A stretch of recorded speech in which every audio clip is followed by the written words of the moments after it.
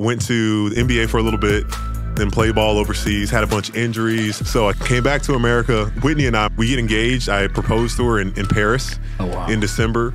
She lives in Nebraska with her daughter. So while I was up there in Nebraska, I got bored. I started working with an irrigation company, just doing something on the side. I was doing it for about 2 weeks, and we're 10 days out from the wedding. And just another casual day of work. I'm on this dirt road I'm unfamiliar with, just not locked in to life in that moment. And as I'm going on this dirt road, I didn't realize that the stop sign was literally 20 to 30 feet away. As soon as I realized it, there was not enough time to stop in the hospital. I'm just like, man, why did this happen?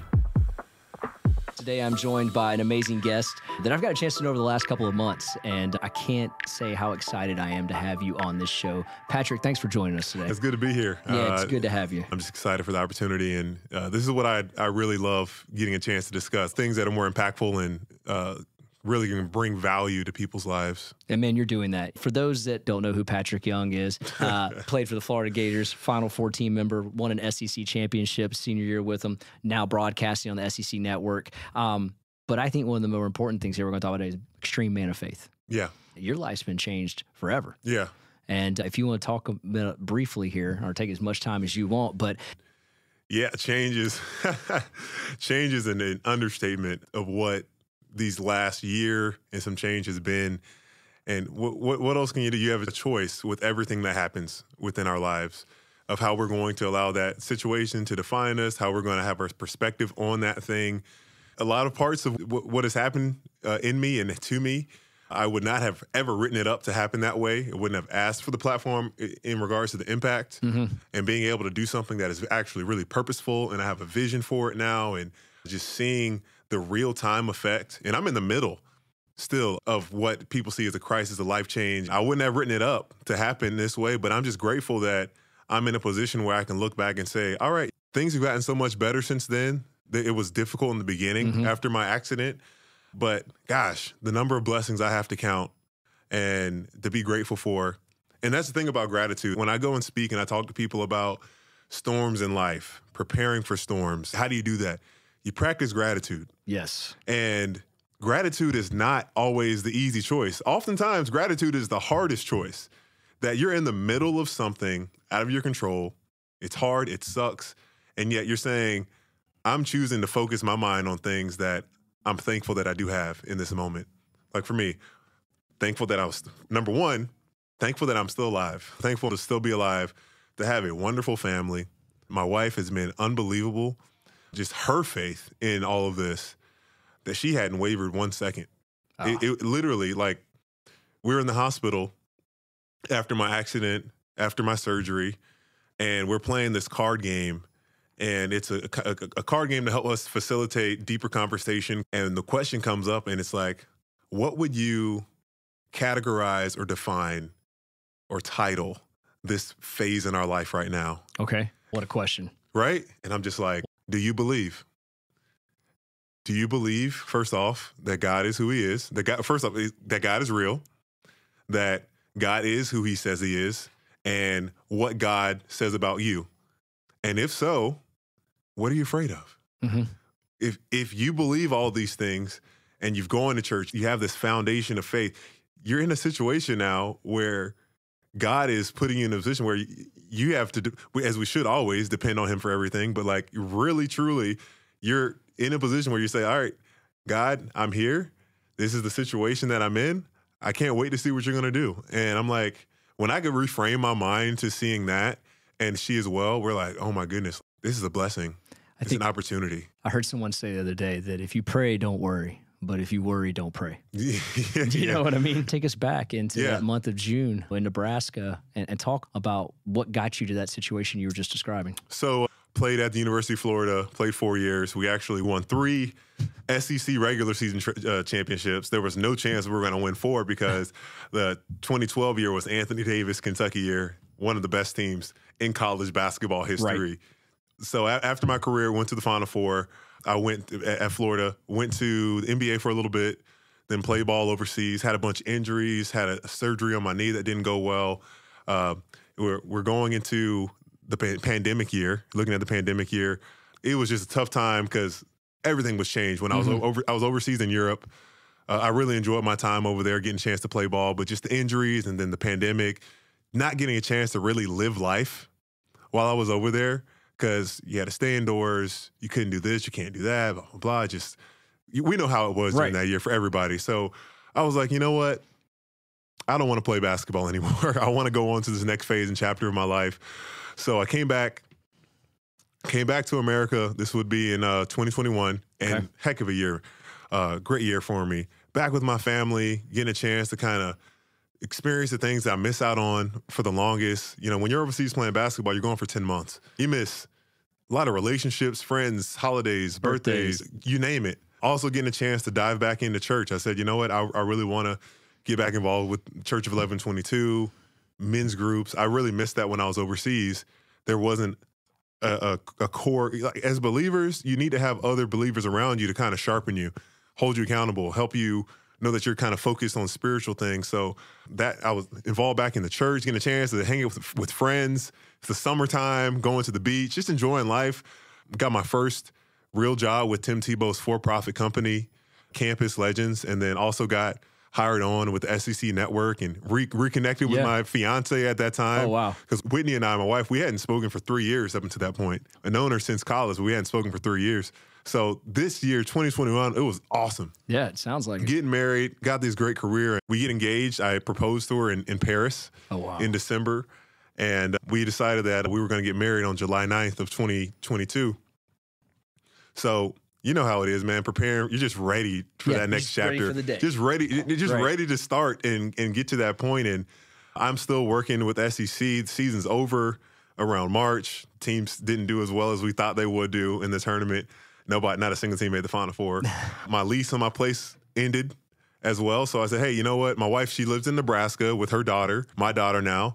Let me come up there with you guys and spend a good amount of time so we can continue to cultivate relationship. Because I always just felt so bad that Whitney would come down to visit me and she'd be away from her daughter because, like, they are yin and yang. You know, they're so tight. And I really envy how close Whitney is with our daughter, something that I'm developing now to this day. And it's just going to take time. So while I was up there in Nebraska, there's a lot of corn and we're in a small town.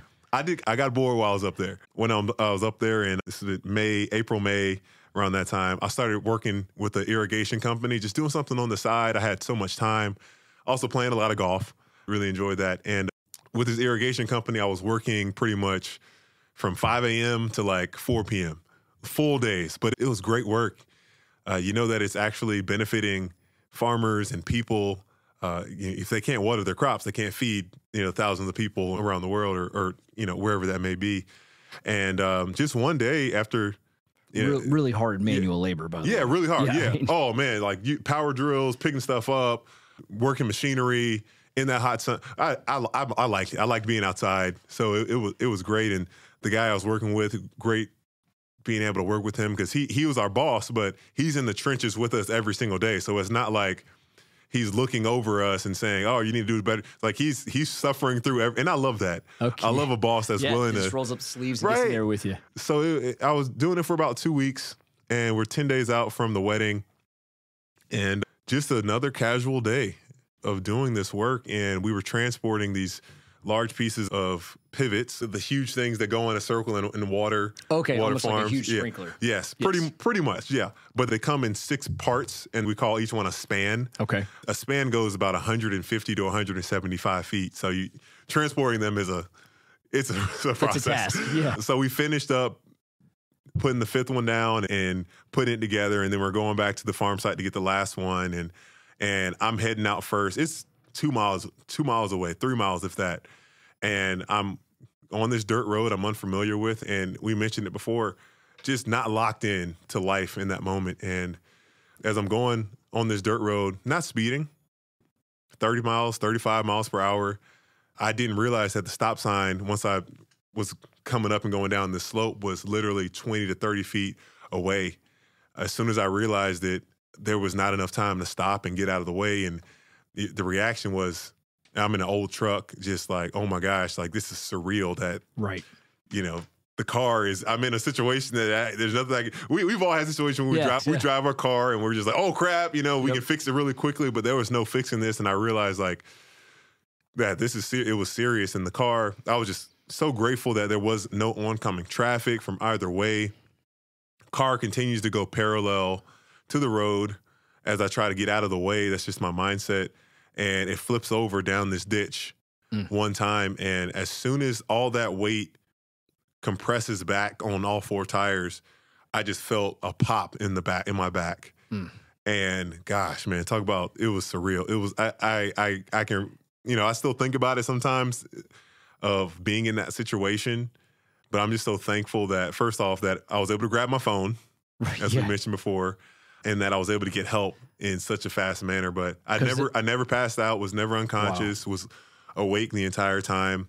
I fractured my T7 in my back, my thoracic spine. I fractured my scapula in my shoulder blade. Didn't need surgery. Bruised a bunch of ribs and then fractured one. That was probably the most uncomfortable part about everything. The ribs. You can't laugh. You can't breathe. Sneeze, you can't do anything. You can't do anything. Wow. Oh, man. And the thing is, no one's around. Like, it's just you. You mentioned that earlier, that there's no one around, there's no oncoming traffic. And you made a comment earlier when we were talking that if you didn't have your phone, you'd have been there for a couple hours. Yeah. If you're a parent, get on the Life 360 app because it alerted my family that I had gotten into an accident. So even if I couldn't have grabbed my phone, they would have known that something happened. Oh, they would have known, and the dots would have gotten connected some kind of way. I called my buddy that I was working with because he was well behind me, half a mile behind me. I called him immediately and said, hey, buddy, I crashed. Please call 911. He comes to the stop sign, and he's like, where are you? I'm like, oh, because you're, because you're in the... Couldn't see the vehicle from the road, from the stop sign. That's how deep of a ditch That's how deep. Is. It wasn't just like it was... Like there was no fencing or anything on that side. It was like I could have gone down for a while if that thing would have kept flipping. Wow. I was down there for about 15 to 20 minutes before an ambulance came. I was in a lot of pain. They got me in the ambulance and they life flighted me to South Dakota, Sioux Falls. I was the nearest and the best hospital I could have gone to. My surgeon was actually like, it is a Gator. What are the odds? Pretty cool. He had to perform 8.5 hour surgery. Wow.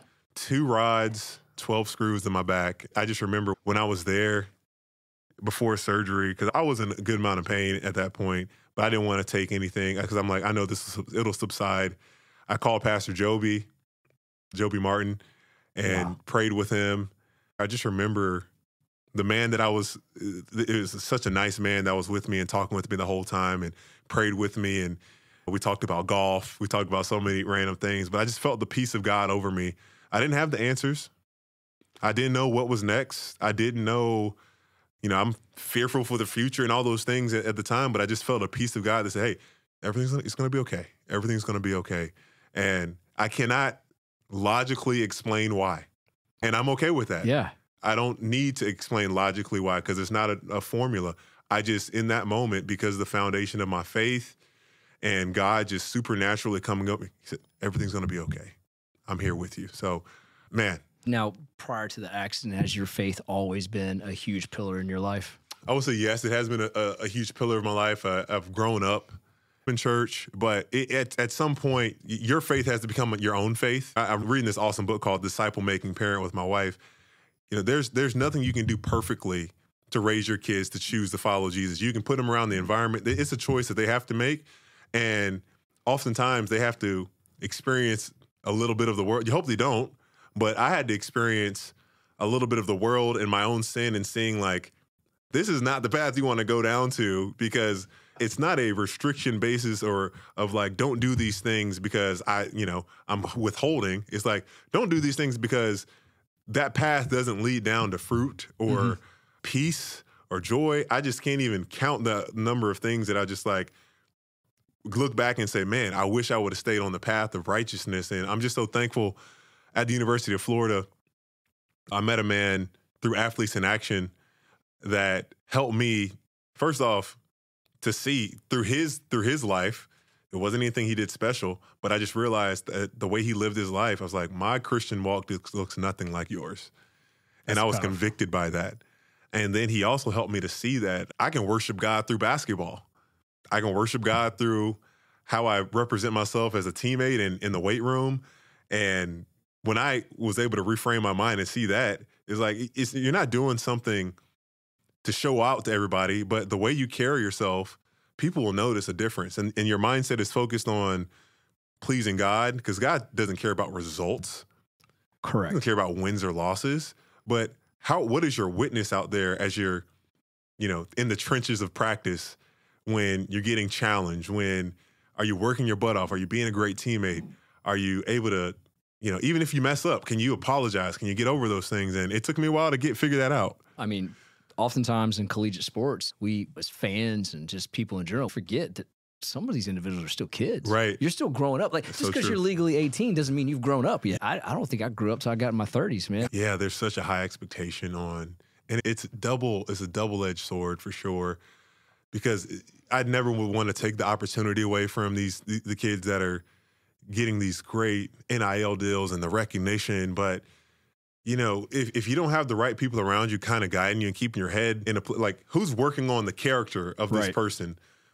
Who's working on the man? Who's preparing them for life when people aren't around, when there's nothing external around, when the ball stops, when you can't do the things that you used to do, the ball stops bouncing? How are you prepared for life after that? Who are you? Who do people say you are? What do those relationships actually look like? I got to taste that when I went overseas and had my injuries and whatnot. A lot of people that were my friends when I was at Florida, they weren't around anymore. They weren't even trying. Stop calling. Yeah. Stop connecting. So it helped me to see who was real and who was fake. But yeah, I wish I had a mentor or somebody else that could have kind of walked and guided me through that. But it's another thing that's hard to trust in that space when you're a superstar at age 16, 17 years old, and someone wants something from you.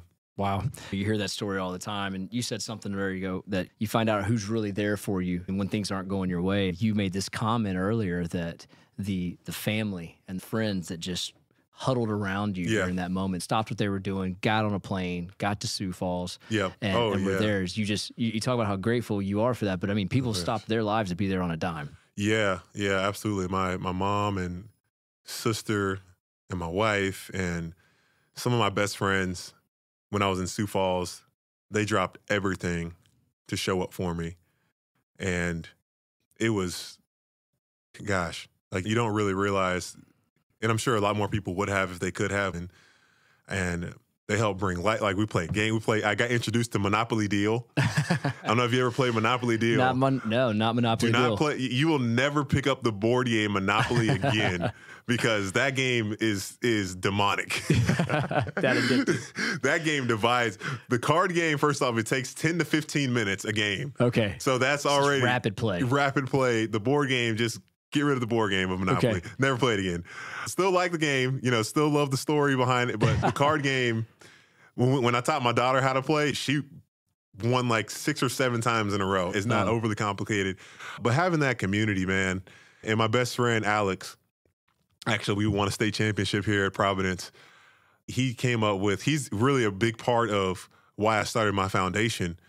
And we were going to think of naming it something like One More, which is pretty funny as well. Ironic. But the idea behind it was, taking one more step, one more mile, one more person of support or whatever it is to, because ideas like with spinal cord injuries, with healthcare and medicine as well, there's so many people that are underinsured or uninsured that just don't, like, I've been so blessed, man, through this process that my insurance has covered like everything, Wow. I haven't had any gaps, haven't had to fill in any of those blanks. Like this on average, the first year of a spinal cord injury, a person is, with insurance that are out of their pocket, $1.3 million. In 1 year. 1 year? $1.3 million.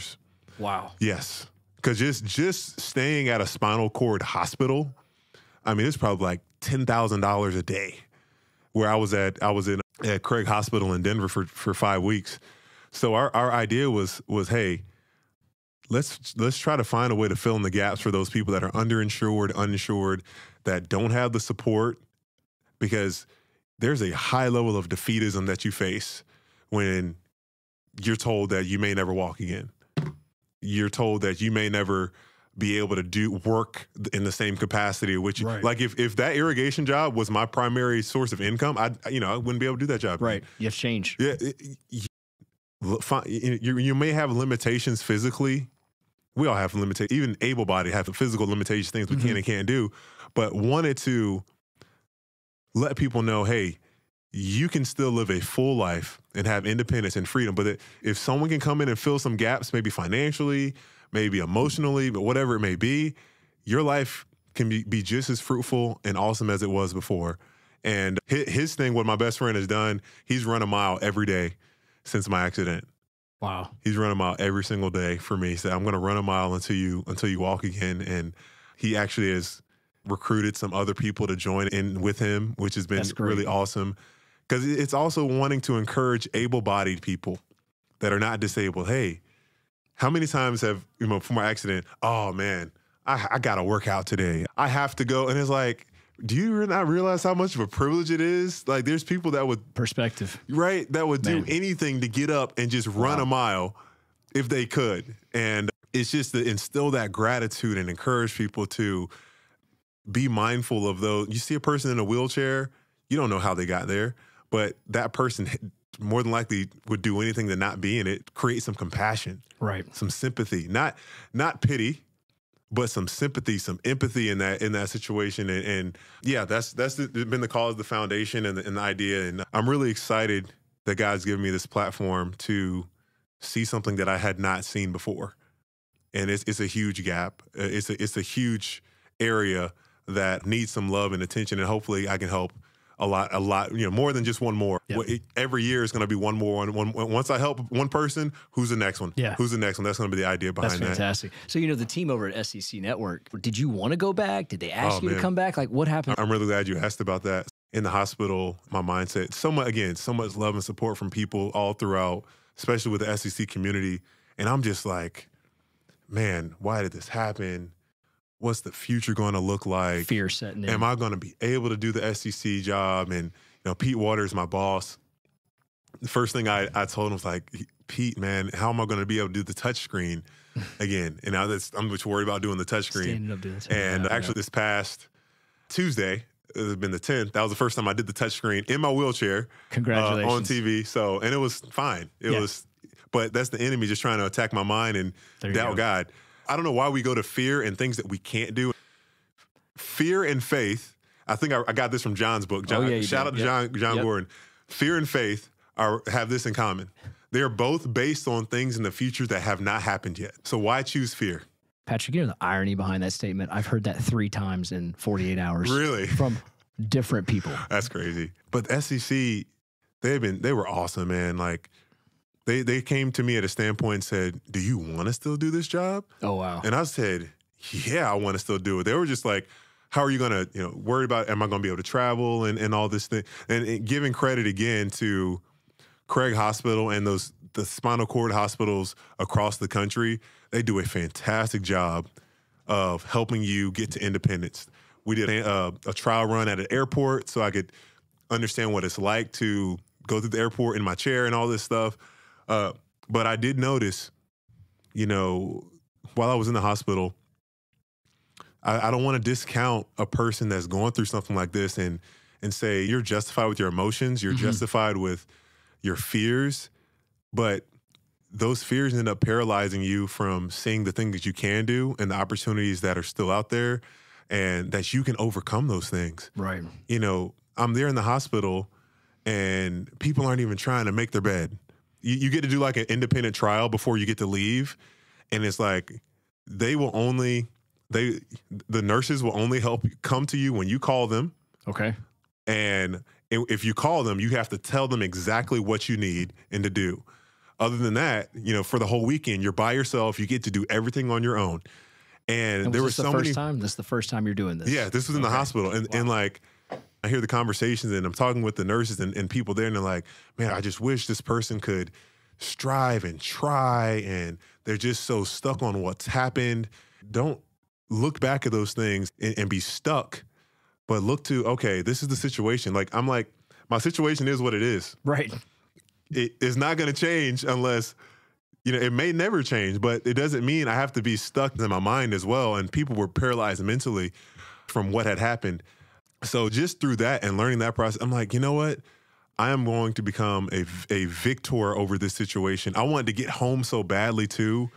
And then I wanted to help my wife out as much when I got home so I can know how to take care of myself so it'd be less of a burden on her, because she's the one that chose, you know, she didn't owe me anything. We weren't married when I had my accident. And not that I would ever think that she would just walk away from me. Says a lot about but her. She didn't owe me a single thing. You know, I legally, spiritually, we were not married. We're not connected, not joined together. And I'm like, you know what? I owe this woman. I owe our daughter that I am going to show her in the midst of this. I'm not going to complain. I'm not going to choose to allow the enemy to attack me. I got my days, man. We all get our days. Sure. But I'm like, how can I show up? Nothing has taken away my choice of how I'm going to show up on a daily basis. Yeah. I can still be, and I've said this before, I can still be a great dad. I can still be a great husband. I can still be a great human being. I can still be a great man of faith. I can still be a positive, like nothing has changed the way it changes those things. So I just wanted to like go to those rooms of people and say, hey man, your life isn't over. Up. Hey, like, wake up. It's okay. Yeah. You know, that's why I'm so grateful. I'm here at Brooks Rehab, and like I know these things within myself, but sometimes I got to see somebody else that is choosing joy to get me to light my fire up again too. Right.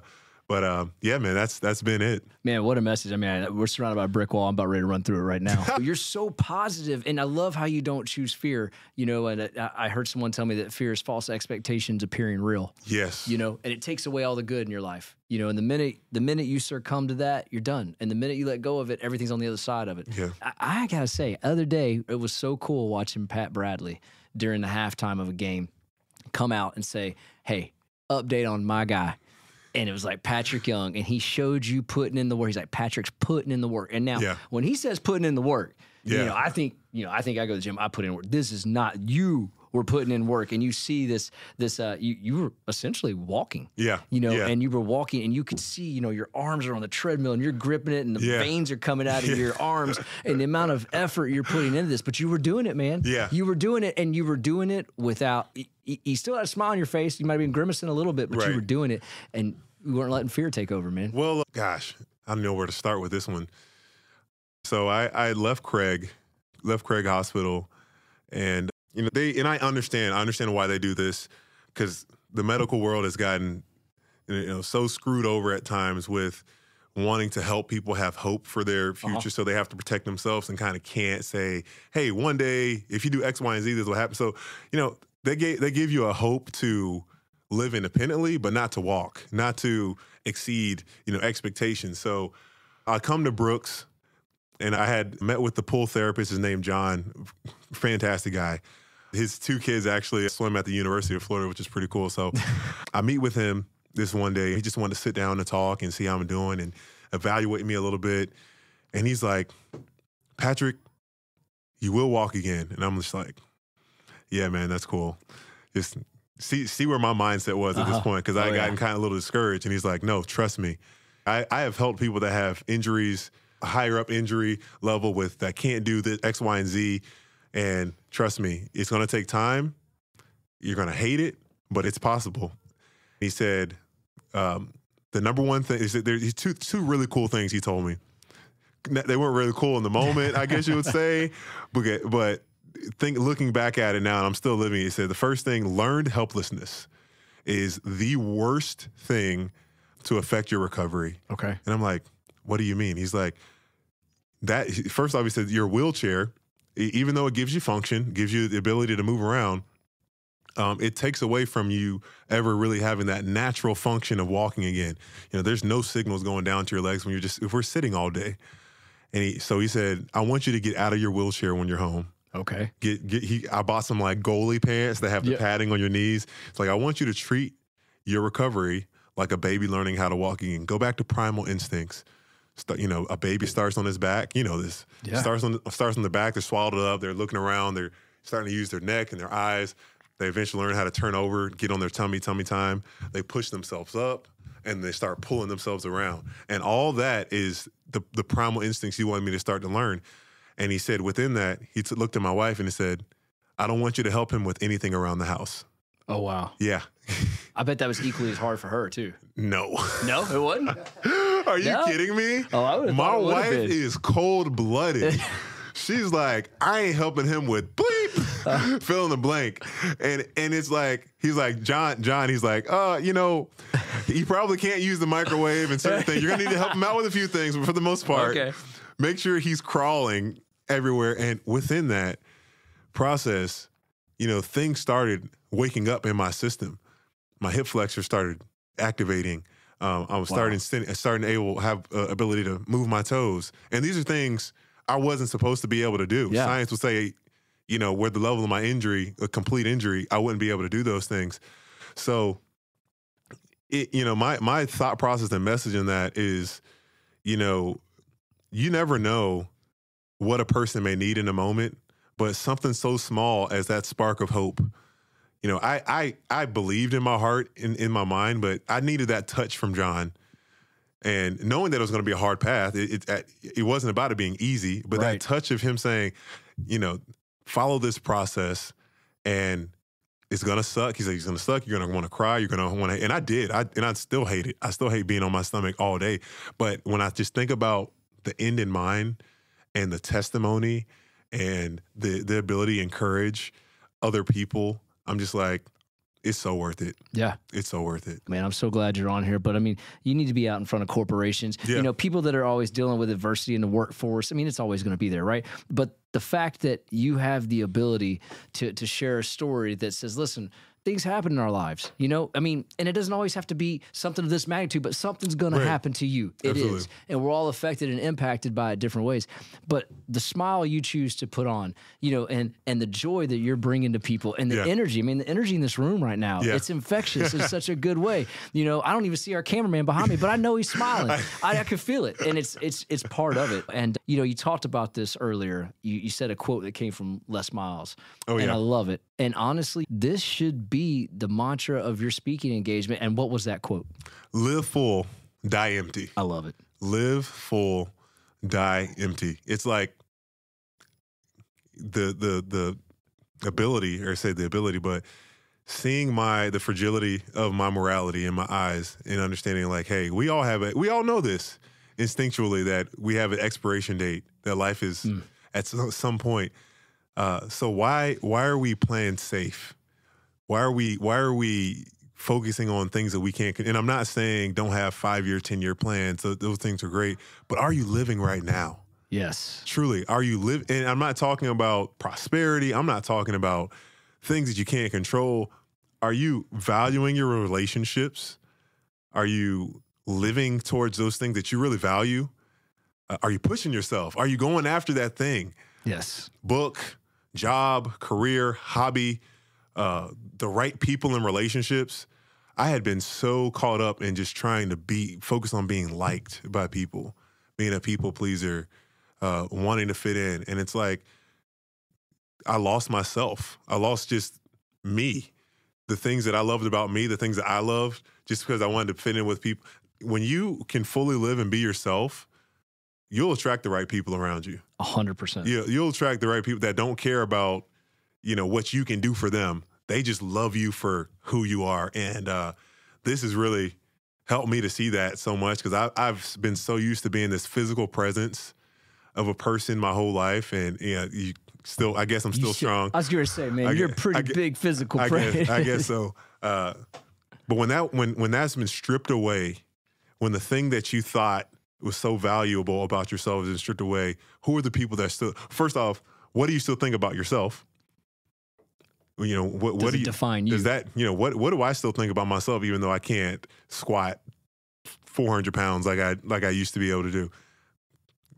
And then how am I handling it? How am I showing up? So, yeah, I mean, there's so much I feel like value I think I can bring to people. And, you know, I've spoken with companies before here in Jacksonville, and the thing that feedback I've gotten from a lot of people is like, man, your accident's only been like 4 or 5 months ago, and you're doing this. And I'm like, life is now. Yeah, it's a calling, man. Life is now. I'm not waiting for my circumstances to change for me to live, and nor should you. If people want to find out more about you and they want to talk to you about speaking engagements, what's the best way for them to get in contact with you? Directly through my email, okay, or social channels. Will you give them your handles? Yeah, my email. Okay. Don't laugh. Okay. It's very easy to remember. Okay. It's Patman, like Batman, patman904@gmail.com. Okay. It's my childhood nickname. I just love it. There you go. And it's never going away. My wife laughs every time I say it. Patman904@gmail.com. And then my social channels, remember, it's Patric without a K. So it's Patric Young and the number 4. And Instagram, Twitter, those are primarily what I use. But fantastic. Gotta get a website at some point, right? Yeah, got to. Maybe I'll be Patman. Who knows? Patman.com. But hey, guys, if you please take a chance, go out there, see what the good work you're doing. And if you need a speaker, I mean, we've got one of the best ones right here in our backyard. We got a lot of them. This is another one to add to the collection. Patric, thank you for being on the show. It was an honor to have you here. Guys, if you like what you're hearing, please share this message. Please share this message. Right click, 5-star rate this podcast on whatever platform. We'd love your comments on this, and share it with your friends and family. Patric, again, thanks for being on the show today. Thank you so much for having me. I got one more shot, I'm gonna make it. One more chance, I'm gonna take it. I meant it when I said it, now it's time for me to do it. I got one life to live.